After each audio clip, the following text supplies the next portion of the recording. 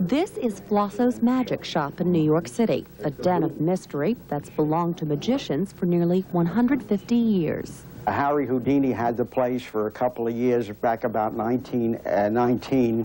Magicians flock to Flosso's to buy and exchange tricks and to hunt for magic memorabilia.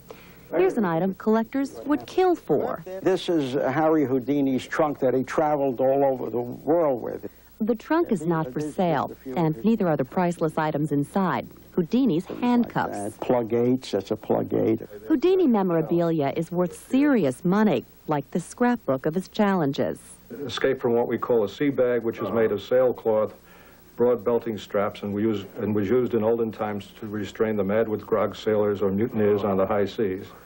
Houdini posters now fetch as much as $2,500 and have been increasing in value every year.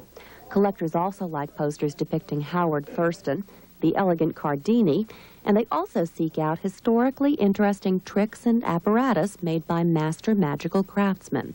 The collectors go crazy over things by Thale. Years ago, when the people would come off the ship in Ellis Island, there were people who would sell them the money-making machine. That's how they thought they made money in America. You take a piece of paper, roll it through, and out comes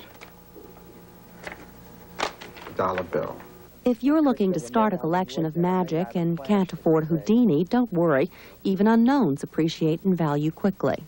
And mementos from today's big stars, David Copperfield, Doug Henning, will become tomorrow's gigantic collectibles. Siegfried and Roy and things like that, they'll become legends in their time also.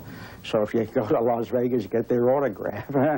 That's your money. Deborah Marchini, CNN Business News.